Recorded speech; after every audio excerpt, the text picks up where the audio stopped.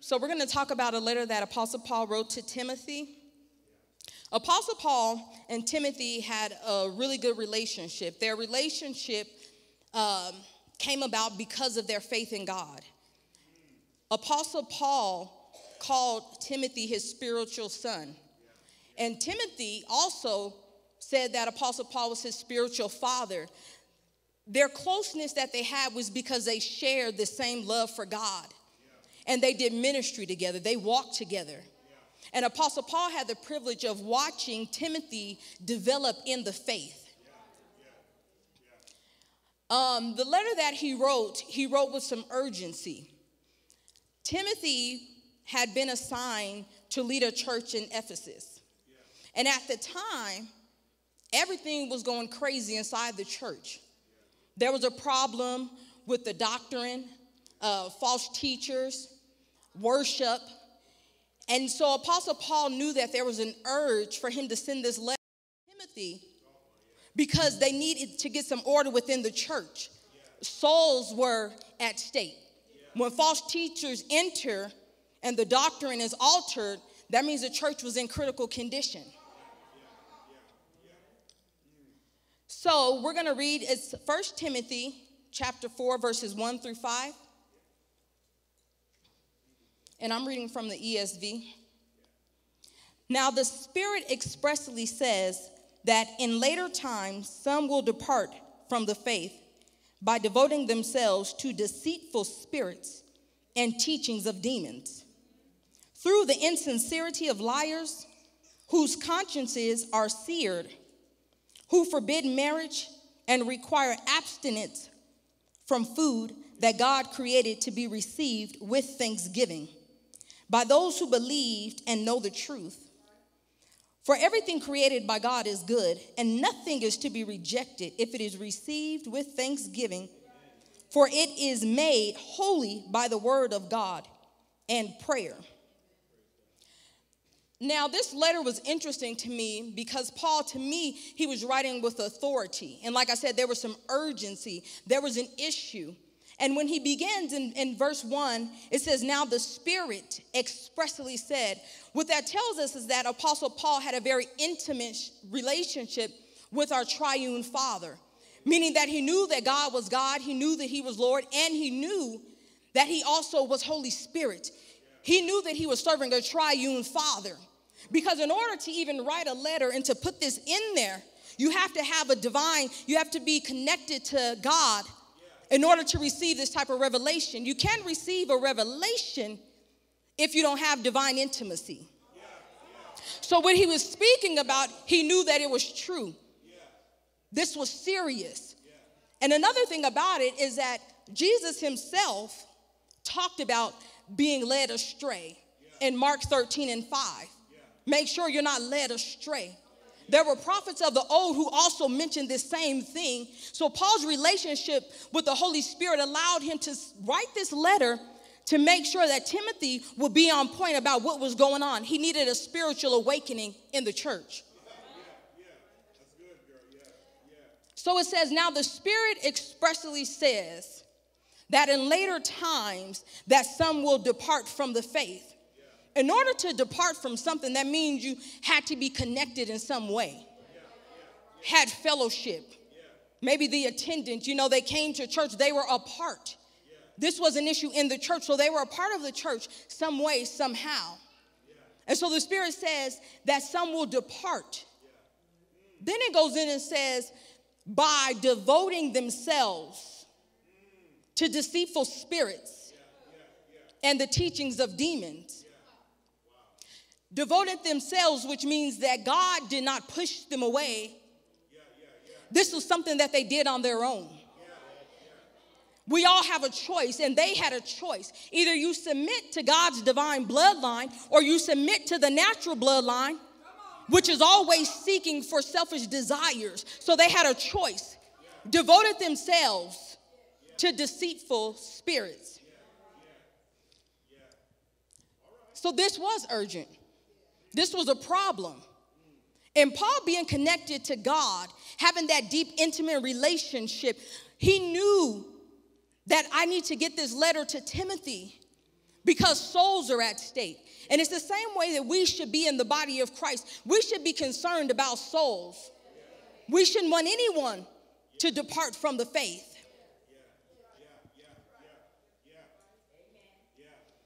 Deceitful spirits. What is a deceitful spirit? A deceitful spirit is a spirit that is not of God. A deceitful spirit, it comes on, and the deceitful spirit's intentions is to steal, to kill, destroy, confuse. But see, a deceitful spirit can't do anything unless it has a body. Deceitful spirit, meaning it can come in the form of somebody you know very well. It can come in the form of your boss. It can come in the form of someone in your home. Because what happens is if anyone leaves a gate open, if anyone is vulnerable, and it always waits for a time where someone's down. When we lose somebody, you lose a job, my marriage is jacked up. We just got a divorce. Or somebody left, my kids are acting up, I lost my child. It waits for an opportune time to sneak in. That's why it's deceitful. Because truthfully, if it came with some horns and floating around, we would know what it was and we would run. So deceitful means it has to come as an imposter. Deceitful spirits. We have to understand what a deceitful spirit is. Because, or if we don't, we will play ourselves. Because it said that they devoted themselves. This isn't God's doing. So we need to know what deceitful spirits are. And then it says, and also to the teachings of demons, the teaching of demons. I'm like, teaching of demons? Paul, this letter to me, it was a hot letter. He was writing some stuff to Timothy because this is serious. The teaching of demons. What is that? Now, we talked about what deceitful spirits are, the teaching of demons. This teaching is a teaching that draws you away from God. Opposition, anything that pulls you away to disguise you from God's truth. What it does, it always satisfies the flesh to a certain extent, but then it'll put a little bit of God in it. So you'll think you're okay. And this is how they got into the church. They was talking about God, all right, but you got to listen real close.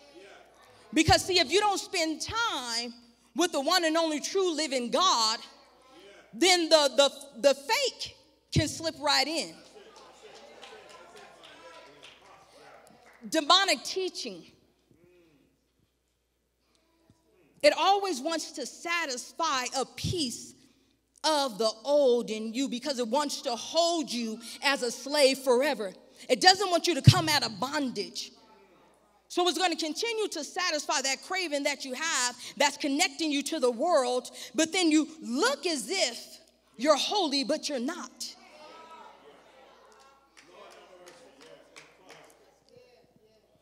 So it says, and this was through the insincerity of liars. That means a professional liar. That means that 99.999% of it was true. But then it's that little piece. And that's how slick the demonic teaching and deceitful spirits are. Because it can be a punctuation mark that'll set you off. It can be a period when it was supposed to continue. So you got to be careful. Through insincerity of liars, meaning they're very good at it. They practice this. Through the insincerity of liars, whose consciences are seared. Seared. This means, when we think of it, as some translations mentions a hot iron. You know, so the flesh was burned to the point that it was numb and the flesh was deadened. This is their conscience. This means they no longer have the capability to know right from wrong, nor do they care at this point. We have to be careful of the imposters. It's time for us to be spiritually awakened. We have to be spiritually awakened so that we can know how to fight, how to teach our loved ones. One thing about Apostle Paul is that he knew God was God. There's no way he even would have went through that conversion if a piece of God wasn't true.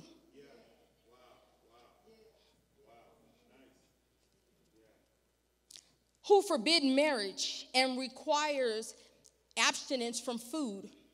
This is a huge issue, and it's still connected to the demonic teaching, because it wants to tell you that you can't have this, you can't do that. Demonic teaching is also very religious. You know, all these rules. It wants to keep us away from the things that God said that we can have. Which makes us think about even in Genesis, when God was blessing Noah and he told him, I'm giving you the food, I'm giving you the green plants. It is not okay for anyone at any time to restrict us from the things that God has allowed. Everything that God created to be received through thanksgiving. But then it says, by those who believe and know the truth. A spiritual awakening. What we need to do is that we really have to understand and truly believe that God is triune. God the Father, God the Son, and God Holy Spirit. See, the problem with the imposters is that they'll walk around with a form of godliness, and it says this in 2 Peter 3. You walk around with a form of godliness, but then you deny its power. So with the world, I'm sure what they were doing then and what they're doing now is people are okay with God. Everybody, we believe in God. Some of them are even okay with Jesus. But then that's where it gets tricky, because some don't believe that he really came in the womb of a woman. Some don't believe that he really laid his head down. And some don't believe he got up. And so when we talk about the Holy Spirit, they really tripping on that. But if we don't really understand and we don't submit ourselves to the Holy Spirit, we can be deceived. Because what Paul was addressing in his letter, that had happened. This is real. But if we walk around denying the power of God, if we deny that the Holy Spirit is really God, if we deny who he is as a person, everybody's easily deceived. And when you really understand who the Holy Spirit truly is, it truly transforms you like Apostle Paul. See, if you was half-stepping, you wouldn't have wrote a letter like this. He's concerned about souls because he really knows who Jesus is and what the power does to you and how it transforms you. So he doesn't want anybody to be left behind. For everything created by God is good, and nothing is to be rejected if it is received through thanksgiving. For it is made holy by the word of God in prayer. I wanted to know, as I just continued on reading, and I'm like, Paul just was writing this, and this is serious. And I thought about how Timothy must have even felt to receive a letter like this. Being young, the leader of a church. How do I stand? I'm sure he wanted to run away. And I'm sure at times some of us want to run away because it gets that hot. But there's no way that we can continue to serve God at this level if we remain right here. Everything that we need to witness, to love, God has placed it within us. And when we truly receive God, then we will receive all that he's given us through thanksgiving. For it was made holy by the word of God. Holy by the word of God and prayer. What happens when we really truly believe and truly really walk through the Holy Spirit. Everything around us will change. The church will change. And not just inside this building where we worship, but we are the church. So are we effective on our job site? Are we effective? And what the Lord showed me was that we're effective, but only to a certain point. And the reason why is because we want to hold on. We want to hold on. We don't want to tell the deceitful spirits that that's not of God, because we don't want to lose our job. We're not desperate enough for what God has done for us. We are not desperate enough for what God has done for us. We need to be spiritually awakened, because this is happening. And if we love our children and we love our families, we need to teach them this. We have to teach them that God is triune. We serve a triune Father. And we need to understand that. My daughter's been having an incident. She's in college, and she's just been having, the craziest things happen to her. And for over the last year, I've been telling her, Sienna, you got to get to know the Holy Spirit. You know, I want to come in and set up and tell people off. But what God showed me is, baby, you carried her as far as you can carry her. I got to teach my babies about deceitful spirits. I got to let them know the truth and trust that the Holy Spirit will change them and will strengthen them and will guard them. Because what Apostle Paul is saying is that we need to be guarded. The only way that we can guard ourselves and guard our family is through the Holy Spirit. But do we really want to change? Because that's what he's going to do. Do you really want to change?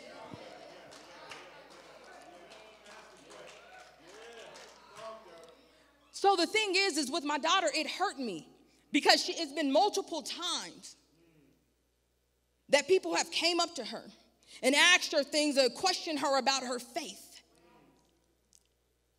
And it bothered me for a really long time. But when she had this situation that happened to her, and she was like just terrified, she said, Mom, I just can't believe this. And when she told me her response, I love the Lord. I tell you, I love the Lord, because the Lord showed up in her and she was able to defend her faith, contend for the faith, and didn't waver. To live our lives guarded means we have to be completely all the time yielded to the Holy Spirit. And what lets me know this is I thought about Jesus when he was, him and Peter, he was letting them know about, I got to go. This is what I got to do. And Peter, he went back to his gangster mode. And he's like, no, you don't. He wanted to get it, No, Lord, you don't got to do this. But Jesus looked, Satan, get thee behind me. Do you get what I'm saying? So you can be walking with somebody. It's that easy to slip into the flesh and go against God. It's that quick. And we got to know that. It can happen at any time that we're vulnerable, anytime that we allow ourselves to be connected to the natural bloodline, it's always against God. So when we talk about deceitful spirits, for a while I was like, these deceitful spirits, and I'm talking stuff. But then God said, your flesh without me is deceitful. You get what I'm saying? So this is the reason why we have to be wholly cautious. Wholly cautious. It's because our flesh ungoverned by God, it grabs lies. It grabs things to cater to the flesh. Demonic teaching. He said, and you done that too. Because when you was telling people just a piece of me, when you was telling people just a part of your testimony, you was denying me. We've only been saved to give the full truth to everybody. And when you know that you're guarded by the Holy Spirit, you ain't scared to tell them, and you ain't scared to go. The things that God has been allowing me to do, it's not for show. It's because it's the only reason why he saved me. It's the only reason why he came to get me. So when I'm going out there and I'm doing what he's called me to do, I just trust that I'm guarded by the Holy Spirit. Because now I got a relationship with him. It's called a knowing relationship. It's steady. It keeps increasing because I continue to relinquish myself and give myself to him. What Apostle Paul wanted the church to know while he was writing this letter to Timothy was guard yourself. Wake up. A spiritual awakening. It's time out for the Rudy Pooch servant. We only want to do a little bit because we don't want the pressure. What God did for us, he didn't do it in secret. He didn't do it in secret. When he went on that cross, it was in front of everybody. But then we don't want to go tell nobody that he's triune. We don't want to tell nobody that the Holy Spirit is real because we're afraid what they're going to say. You better tell it.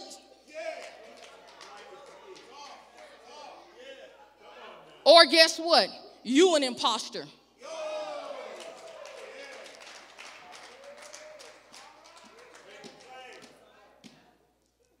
So I'm thankful for who God is.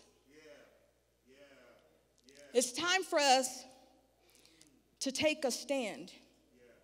Like I said, what God did for us, he didn't do in secret. He didn't go in a dark room. He didn't let him put him in a cave. This urgency that Apostle Paul had when he wrote this letter is the same urgency that we should have every single day. You know, people ask me, why are you so hyped? What? Because you don't know me. You don't know where I was. But I'm hyped for God. I don't ever want the fire to go out. No matter how hard it is, no matter what I got to lose, I got the urgency of the Holy Spirit in me, and that's why I'm moving the way I'm moving. We need to live our lives submitted to the Holy Spirit, completely yielding unto him. See, the thing is that our conversion, Holy Spirit came in, but he only is activated when you yield. He ain't about to fight with you, but you got to yield to him. So when you wonder why so-and-so's doing this and why they're doing that, yield to him. Yield to him. Yield to Holy Spirit. Yield to him. And we will be his witnesses to the ends of the earth. Yield to him.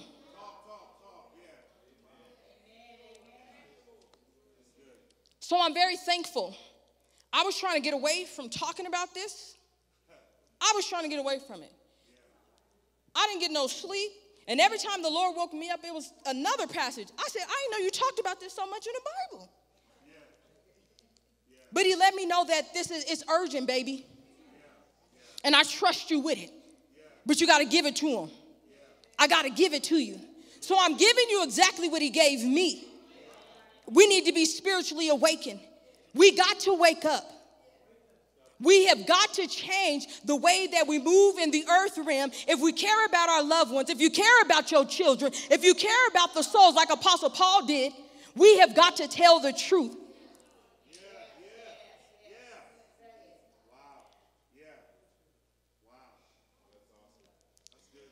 So I'm very thankful for today because through God, I am able to stand and to talk about the things that had me trapped for so long. I'm just super excited about the Holy Spirit because it was some months back, I was going through and the Lord told me, you're serving me. But in order to go on, more is required. And I remember crying, and it was weeks. I'm crying, and I'm talking to the Lord. And that's when he told me, you got to submit. I'm like, I don't submit it to you. But it was to the Holy Spirit. The problem that I had, it was certain pieces about him that I really didn't get. You get what I'm saying? But in order to serve God, in order to do divine works, we have to have divine power. And the divine power only comes from Holy Spirit. And so I said, I need to know you. I need to know you. And I'm crying and I'm crying. I'm at work. I'm walking off. And so I'm getting ready to go home. And I'm driving. And it was really weird because it was snowing outside at the time. And I'm thinking, I'm okay. It's not, much snow. And I'm driving, and I turn out, and my vehicle starts spinning around. And I'm like, and I'm so scared. I was so scared. And I locked up. I didn't say anything at all. And he said, call on me. And I said, Holy Spirit. And do you know I'm facing ongoing traffic? It's a busy, busy street. I'm talking about hundreds of cars coming. But when that happened, when I called on him, the car stopped, and it was as if his hand went out like this. But I'm looking, and I'm like, why ain't these cars coming? I can see their headlights. But then he picked me up and took me on the other side of the road. And do you know hundreds of cars start coming full speed? And right then and there, for the first time in my entire life, I said, Holy Spirit, I'm sorry for I hurt you. I resisted you. Because, see, I said I was serving you, and I believed that God was triune, but I didn't. Not all the way. It wasn't a full acceptance. You get what I'm saying? And so what I did for the very first time is I apologized to the Holy Spirit. Because you are real. You are real. You are real. And he showed me that because I kept praying and crying. I know I couldn't do it. And when he told me you can't. So if you want to serve God the way that he's called you to serve him, submit to the Holy Spirit. Yield to him every single day, all day long. That's the only reason why you're here. It's the only reason why I'm here. God did not release us into the earth realm to sit down and be quiet. He released us into the earth realm to start up some stuff. He got us in the earth realm so that we can preach and teach. He called us for that reason alone.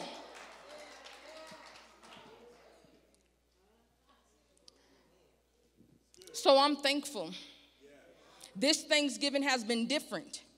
This year I didn't cook no food, and I ain't mad about it. Because it's about getting out here doing God's work. I've been doing so much for the Lord. I didn't even go to the store for myself. But I'm happy about that because this is what it's about. I don't want anybody, the same urgency that Apostle Paul had then, I got.